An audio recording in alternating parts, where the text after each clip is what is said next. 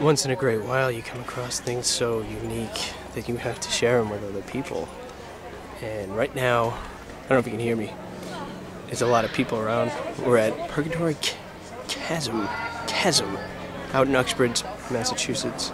And it's a gorgeous day, some people rock climbing.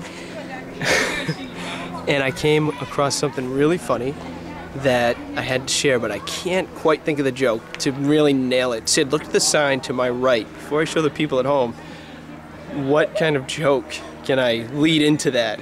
Like, this is the sign that they found at, you know, Matt's kitchen.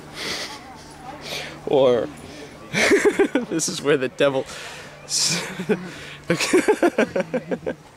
I guess there's nothing to do but to show everybody at home what we're talking about.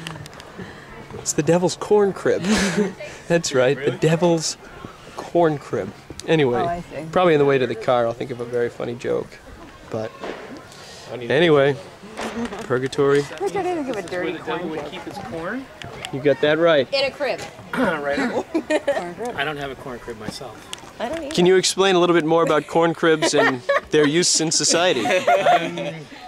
Devil corn salad for me. Thank you much. You're welcome.